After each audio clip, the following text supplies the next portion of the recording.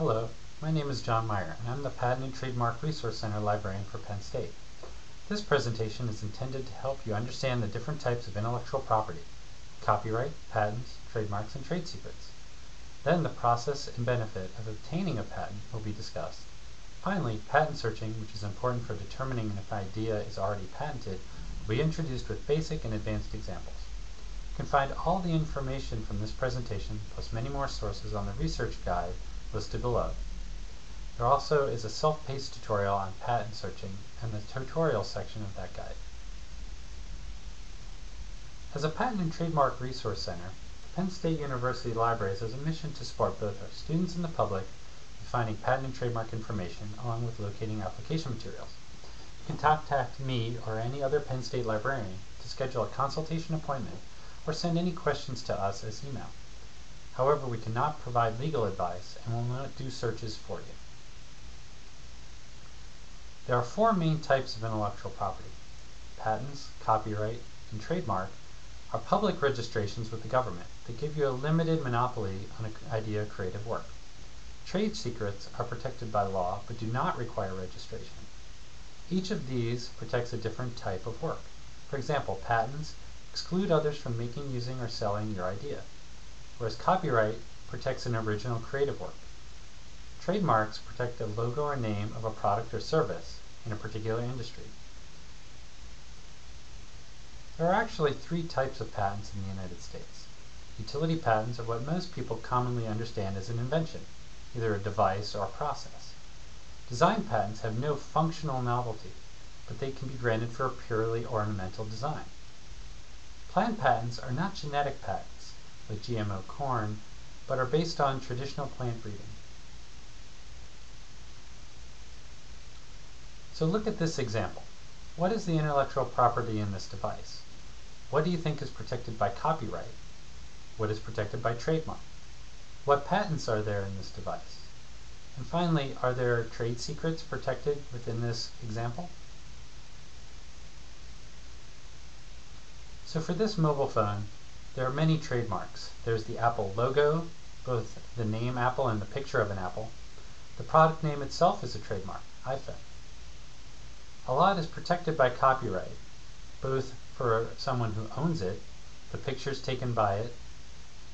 Some of the music on it is the creation of a musician, and the software running on the device is copyright of either Apple or the developer who created it. There are so many patents it's hard to list them all, but some examples are the circuits, the touch screen, battery, antenna, speaker, anything that's related to how it works. But there are also many design patents. Apple is very famous for their unique designs, and they have patented some of them, such as the overall look of the iPhone. Finally, there are trade secrets, so many we might not even know, because they're not publicly disclosed. So each of those types of intellectual property has a different duration of protection. After this expires, anyone can use it. It becomes part of what's called the public domain. So copyright has been extended many times. Right now it's the life of the author plus 70 years. So it sometimes keeps getting longer. Utility patents used to be 14 years, but were changed to 20. Design patents are still 14 years. Trademarks can be renewed indefinitely as long as the product or service is still being sold. And trade secrets have no set term of protection. They last as long as the secret can be kept. There are other requirements for intellectual property. For example, copyright does not actually require registration. Copyright is secured as soon as you create something, whether it's writing an email or taking a photograph. You already have copyright over that. However, registration does provide some advantages. For example, in court, there is a proof of the date of copyright and other documentation associated with registration. There are some restrictions on what can be copyrighted. You cannot copyright facts, such as taking a temperature of the weather outside. The cost of a copyright is less than that of patents or trademarks and can be usually less than $100. Trademarks protect your brand, company, or product from confusion in the marketplace. It can be almost anything: words, an image, even a sound or a color. You can't copy a current trademark, and you have to already be using it when you register. You can file for it with an intent to use, which means that you have a year from when you register until you can provide proof that you're selling your service or product. You can see here some examples of Penn State University's many trademarks. Trademarks are in general less expensive than patents, but more expensive than copyright. I'm going to talk about trade secrets before patents, because they don't require registration, but you must keep documentation of efforts you've made to keep the secret. They don't protect against every eventuality. So for example, if something is reverse engineered or is independently discovered, then it wasn't stolen, and trade secrets will not protect it. What are some things you might use trade secrets to protect? Could be a customer list, product formula, or search algorithm. Algorithms may or may not be patentable, so they're often kept secret. Patents offer the broadest protection of any intellectual property, since they can be used to stop others from making, selling, or even importing your invention. It even protects you from someone independently coming up with the idea on their own. But there are more requirements to getting a patent than any other type of intellectual property. First, it must satisfy utility, which means it has to work. Though you don't have to submit a prototype, a patent examiner, who's usually a scientist or engineer, must understand how it works. It also must be new or novel. That means there's no prior art or earlier examples of the idea. Currently in the US, there's a 12-month grace period after you make your invention public, when only you can apply for a patent on the idea. Otherwise, no one can apply for ideas that are already known. Finally, the Patent Office has to decide whether the invention is non-obvious. It's their judgment on how great an improvement over current technology or existing art the invention is. Let's look at an example of a patent application that failed. See if you can figure out why. The title is Technical and Theoretical Specifications for Warp Drive Technology. Which test does that fail? Well, it doesn't have utility since it doesn't actually work. It's just theoretical. So that's why this patent application would fail, as well as those for time machines. What about novelty? So here's an example on someone else's prior publication of an idea would prevent you from getting a patent, even if you can prove you were the first to invent it. This is a change in the US law since 2013, when inventors could keep notebooks and prove they were the first to invent. In this case, even though Green invented first, Smith published first. Therefore, it is prior art, so Green's patent application would fail. Here's a handy flowchart that explains how you can test prior publications for whether they would stop a patent from being obtained. Prior art can be anything. It could be previous patents, but it could also be news or scientific research articles. Finally, the Patent Office does the test for non-obviousness. They look for an inventive step, which shows how much the patent application overcomes a technical problem better than existing technology. Patent examiners, again, are engineers and scientists or people who have worked in the industry, so they're skilled in the art of examining. It doesn't have to be obvious to a person on the street, but if it's obvious to someone working in the industry, then the patent application will fail. So that gives a range of what is patentable. If your invention claims something very broad, like I invented email, then it's unlikely to be patentable. There are also many prior inventions that already do that. But if you claim a very narrow improvement, it will only protect that specific example. So later, when you try to block someone from infringing on your patent, you may not even be able to stop them. So you want to balance an approach between a too narrow and too broad of a patent application. Alright, so if it satisfies those requirements, how long does it take for a patent to be approved? Well, they've been reducing the amount of time for response on patents, but it's still very long. Copyright is almost instantaneous, very short registration, and trademarks generally take less than a year.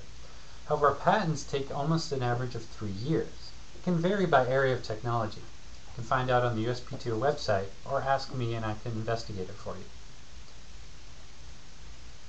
Part of what takes patents so long to be approved is that it has to go through an examination process, and there are thousands of patents filed every day, so examiners often have many to go through. The process looks something like this. There's a back and forth between the applicant and examiner, which may include a number of rejections or objections to parts of the application. Sometimes examiners will even talk with an inventor on the phone to explain what their reasoning is. The result is either a final allowance, that's granted patent, or there's an appeal by the applicant for a final rejection. Also, the application could just be abandoned by the inventor. I often get asked, how much does it cost to get a patent? Well, these are the fees that the U.S. Patent and Trademark Office charges for getting a patent, and maintaining it for up to the 20 years it's allowed. Large entities, such as Apple, pay the most, while small entities and universities pay half. A microentity is a new category. Many independent inventors and startups fall under this. You can have no more than 4 filed patent applications, and you have to be under their maximum income limit. However, the overall cost of a patent is generally much higher when you consider legal fees. An attorney representing an inventor will charge for every hour they spend on the case, including corresponding with the U.S. Patent and Trademark Office. So each step in the process breaks down to these types of costs. Also, if it's an international application, which is called a PCT, or Patent Cooperation Treaty, to get patents in more than just the United States, you also have to pay those offices separately. So the average cost can be almost $20,000. But this is highly variable. So what is the benefit to investing in a patent? Well, the intellectual property can then be used to either make the item or enter a contract called a license with another party to create the idea. You can also sue for damages or lost profits, but you have to bring the lawsuit yourself. The U.S. Patent and Trademark Office does not prosecute patent infringement. Here's an example. Apple was involved in a lawsuit with Samsung where they were awarded over $1 billion in damages for just 6 patents. So in some cases, one patent can be worth millions of dollars. So why is patent searching important? Well, it can save you money. You can be sure that your invention hasn't been done before. You can also save money where a patent attorney does charge for patent searching. You can also avoid early rejection from the patent office by showing them the prior art and explaining how your invention is different. If you're not applying for a patent, you can also use patent searching to inform a business plan. You can identify competitors or potential clients doing this searching. So in order to search effectively for patents, you need to understand how a patent looks and the information it contains. The title of the invention is usually not useful, since it's not the same as the name of the product. For example, most of Apple's patents are for computing device. The patent number is a unique identifying code, so you can actually find the patent no matter where you search. They're usually of the form country, which is a 2-letter code, then a number, and then A for application or B for a patent. Design patents, which are only granted in the United States, also begin with a D. The inventors are also useful, since they're everyone who contributed to actually solving the technical problem. It's not the company or the business owner, so it never changes over time. The assignee is the current patent owner, which can be a company or a law firm, or an individual. The filing date for a patent application is very useful for utility patents, since they expire 20 years after it's filed. And the issue date is useful for design patents, since they expire 14 years after the issue date. International Classification, or INTCL, U.S. Classification, and CPC, or Cooperative Patent Classification, are areas where the technology fits. And these are categories used by the Patent and Trademark Office, so they're consistent and very powerful for searching. Finally, there could be references cited of previous patents or news and research articles that are similar but not the same as the current invention. There are also a number of representative drawings which help with the description of the patent. The majority of pages list the background, detailed description, including references to the images, as well as a way to explain how it actually works. The last part of the patent, which is short but very important, are the claims. These define the legal boundary of the patent. They're often written by patent experts, lawyers, because that is what is used in court to decide later what is protected by the patent.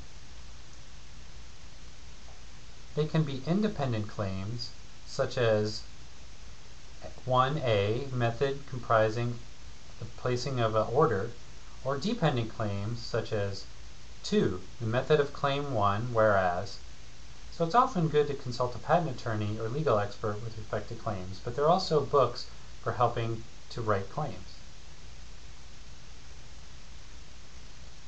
You can take these parts of a patent and use them for different types of searching. If you know the patent number, it is very easy to find the patent. Sometimes products will have the patent number printed on them, or it could be listed on the company website. Often Wikipedia will have a guess at the patent number of a product. You can also search by a known aspect such as an inventor or the company that owns it. But to be the most thorough so you don't miss any patents, it's best to use classification searching. Since the Patent Office groups all inventions in one technology area into classifications, you can limit where you search to just the area that applies to your idea. Here's an example of the Cooperative Patent Classification, or CPC, system. You can see A is human necessities, 01 is agriculture, B is soil working machines, 33 is tilling implements, and 8 is tools. Each level has fewer patents to search. So while Section A has millions of patents, subgroup A01B 33/8 has only a few thousand patents. Here are some patent tools to help you search. They have disadvantages and advantages. The U.S. Patent and Trademark's patent searches, they have one for patents and one for applications, has only limited searching prior to 1976. The patent number, issue date, or classification. The advantage of the USPTO system is that it's very current and reflects changes that happen to the patent. The second search interface is Google Patents. It's very easy to use and uses scanned copies of patents to provide full text searching, even back to the first patents in the United States. The data is not as current and can be a few weeks behind, but Google links to the US Patent Office and other patent offices for the data. They also include some countries beyond the US and include them in the same system. It also has an algorithm for prior art searching, which attempts to find earlier patents, books, websites, or research papers. Finally, the European Patent Office, ESPASnet, has the most countries and is truly a worldwide patent search. And they also have a very easy to use Cooperative Patent Classification, CPC, search tool. Here are a number of examples for each type of search. Patent number searching in PAT-FT if you know the number you want. Keyword searching if you know some aspect of the invention you're looking for. Or classification searching if you only know the technology area. Take a while to watch each of these videos before returning to the presentation. I want you to know you can always ask me for help, no matter if you're a Penn State student, staff, faculty member, alumni, or just a resident of Pennsylvania. We provide handouts and help from the U.S. Patent and Trademark Office, along with books and resources on patent and trademarks. Please use the research guide and the tutorials available online for more help. And thank you for watching this presentation.